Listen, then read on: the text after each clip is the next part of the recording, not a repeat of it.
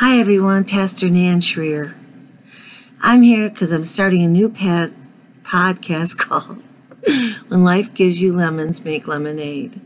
I know it's an old cliche, but I'm no spring chicken either.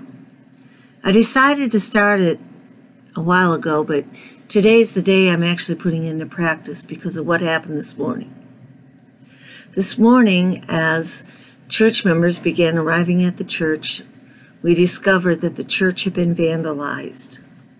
Someone had broken a small window in, got into our building.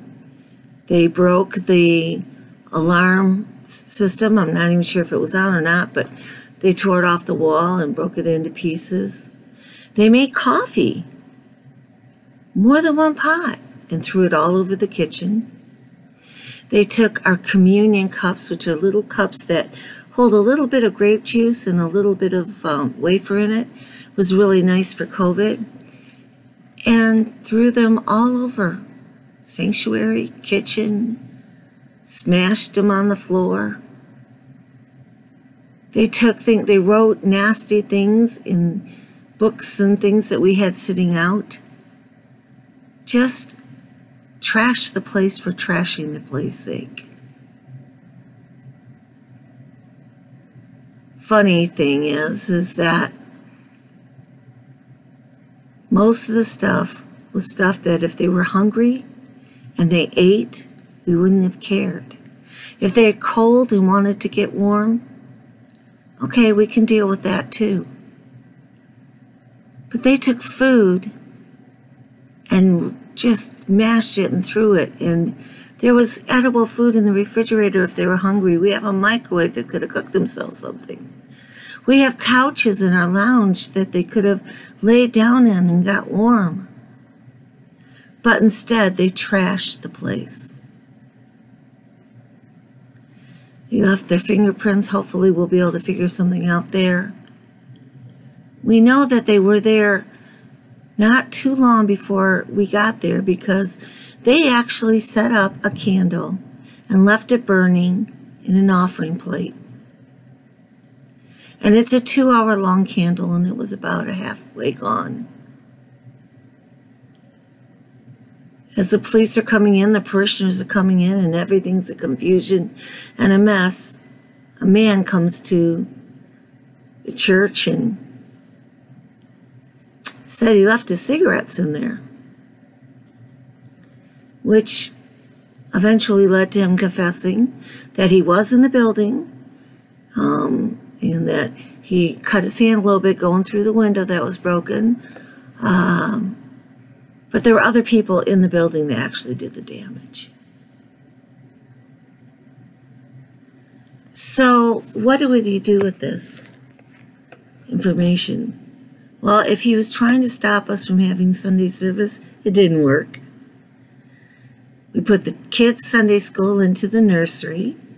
We took over the Sunday school classroom that's kind of split in half and opened it wide so that we could have church services there.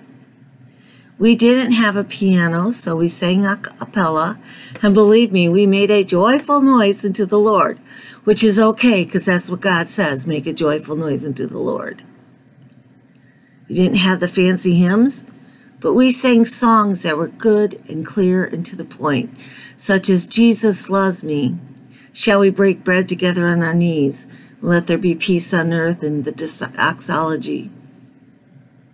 You know, the sermon was awesome. We took prayer requests, and we prayed for the people that broke into our building. We don't hate them. We love them, and we're going to prosecute. Why? If they hadn't broke stuff or just did damage, they broke in for food or warmth, it's a whole different ballgame.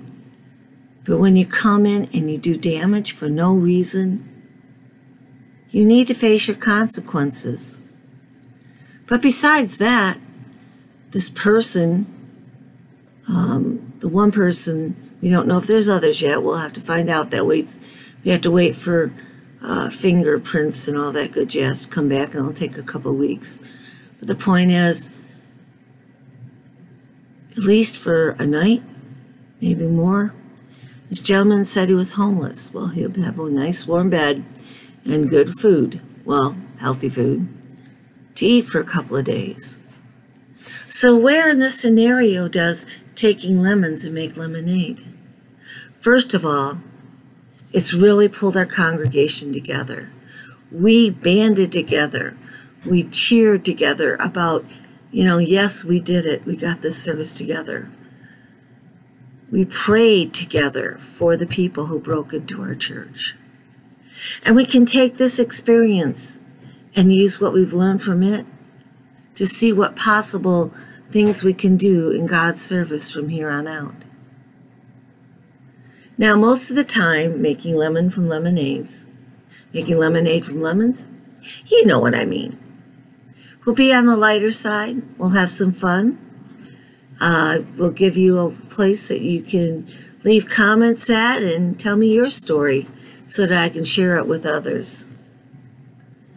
I hope to make this a weekly, if not a bi-weekly podcast.